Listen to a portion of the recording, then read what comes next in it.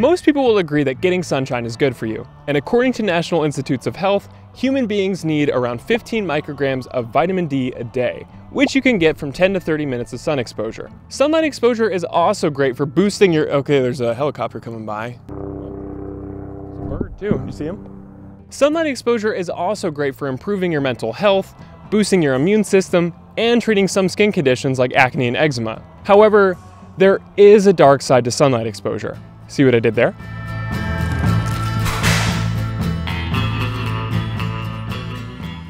While getting sunlight is a great way to increase your vitamin D levels, too much exposure can lead to skin cancer, premature aging of the skin, sagging, and irreversible damage.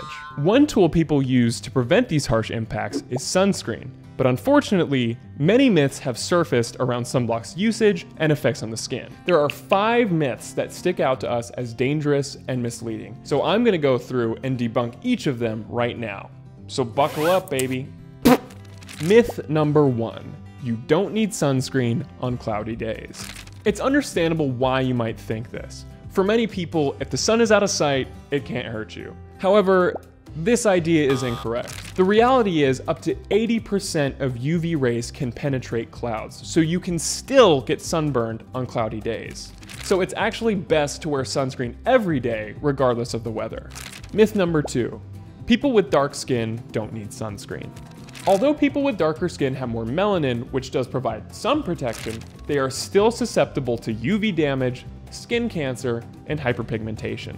Sunscreen is equally as important for all skin types and tones. Myth number 3, you only need to apply sunscreen once a day. Sunscreen wears off, especially if you're swimming, sweating, or drying your skin with a towel. It's recommended to reapply sunscreen every 2 hours, or even more frequently if you're doing an activity that would remove the sunscreen from your body. You gotta be vigilant with it. Myth number 4, getting regular sun exposure and tanning is good for you. While some sun exposure is necessary for vitamin D production, excessive sun exposure and tanning both increase the risk of skin cancer and premature aging. You don't need to hide from the sun, but it's important to balance sun exposure with protection. Myth number 5, people didn't used to get skin cancer, but now that sunscreen exists, they're getting cancer from that. Some might assume that because there have been more reported cases of skin cancer over time, the common denominator will be the increased use of sunscreen. The truth is, skin cancer rates have increased due to better detection methods and increased sun exposure.